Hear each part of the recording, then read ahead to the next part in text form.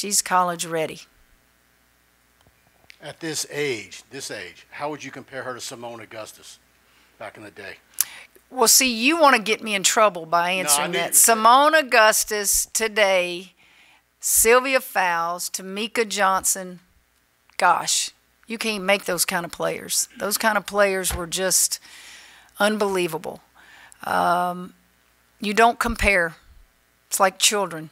I would never tell you this player I coached and this player I coached. You know, you don't compare them. You can't. Their games are so different. Seimone was a thinner build. Seimone might be a little bit taller, but I don't know that. I'd have to put them side by side. Mikaylah's probably 5'10", 5'11", right at 6 foot, somewhere in there. Seimone didn't really, in college, have to go out and shoot the three that much. This kid can shoot the three. I would say different type players because of the positions that they really play. Is that a good answer that doesn't get me in trouble? Let's get that statue up of Seimone quickly, right? We're working on it.